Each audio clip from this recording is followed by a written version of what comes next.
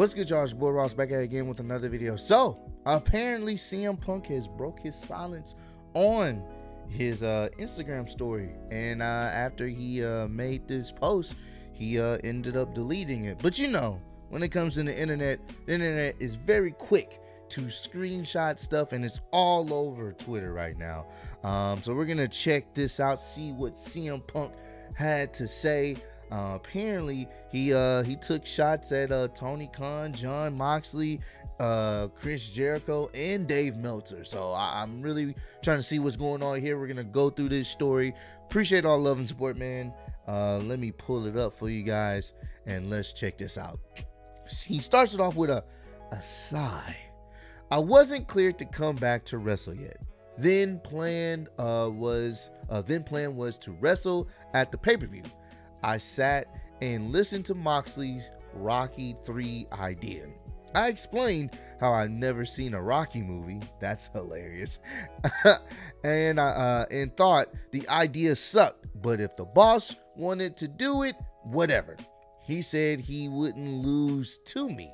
I'd never experienced someone refusing to lose to me. I just laughed. I asked Tony if this was what he wanted. He said yes. He's the boss, so I said okay, but I need to be cleared first. They kept saying it could just be a squash, so I didn't need to be cleared. I scoffed at that. My health is more important. Dave Meltzer is a liar, Jericho is a liar, and a stooge. There were plans, but plans always change. But plans always change. But I'll never put a company above my health ever again. And that is what he had to say, man. The crazy thing about this, I always thought this was weird on how CM Punk ended up losing to Jon Moxley when they were going to try to find out who's the undisputed AEW champion at the time, because Jon was the interim champ and CM Punk was still the champ, but he was injured. So when they booked this match for Dynamite and everyone's hyped about it, and then it turned into a glorified squash match for 5 minutes, to this day is one of the craziest, weirdest booking decisions you could have ever done to your top talent. And now we get some context on why this happened. Apparently Jon Moxley didn't want to do the job, which is kind of crazy to me. Jon Moxley didn't want to do the job, even though they were gonna have a match at the pay-per-view anyway. Honestly, this match shouldn't have even happened.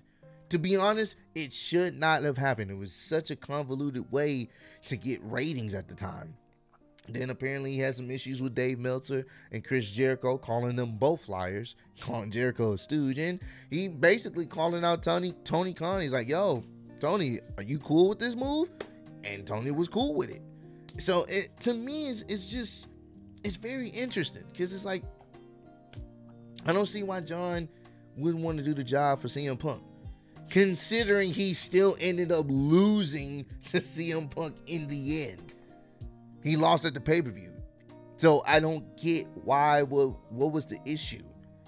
Not losing to him. I get it. I guess it makes sense to not lose to him twice, but they shouldn't have even just had the match.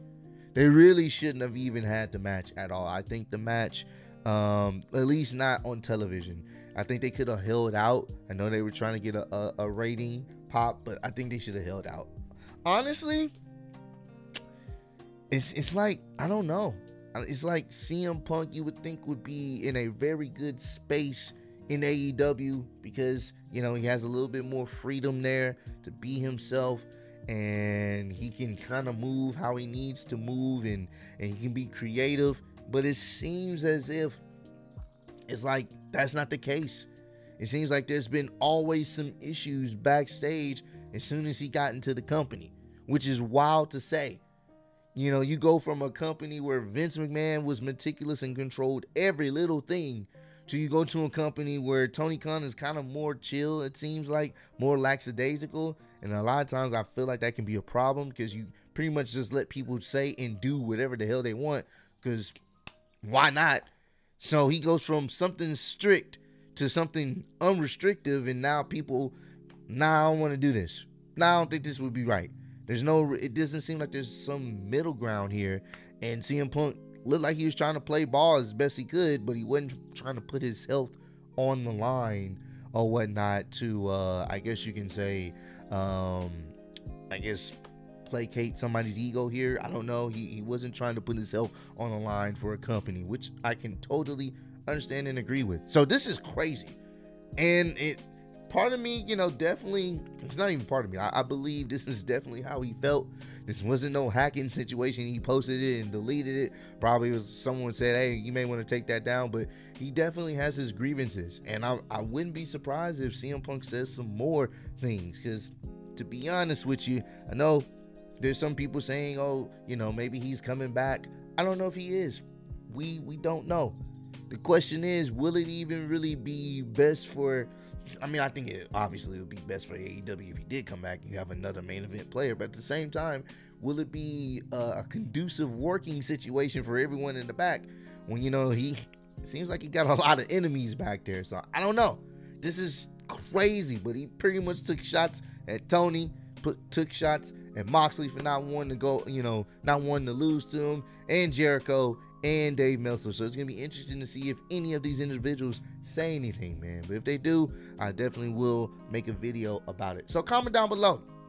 Let me know. Does this insight change your perspective on CM Punk at all? Or are you still among the camp of saying, screw CM Punk, he's the problem, he was the problem in AEW, he was the cancer, and good riddance? Or do you feel like maybe this, kind of clarifies where Punk's frustrations and where he was coming from the entire time? But I appreciate all love and support you guys have shown on the channel. Road to 150K, and I'm still your undisputed YouTube wrestling champion of the world and your Interclutch World Heavyweight Champion. Appreciate y'all kicking me. See y'all next one. Peace.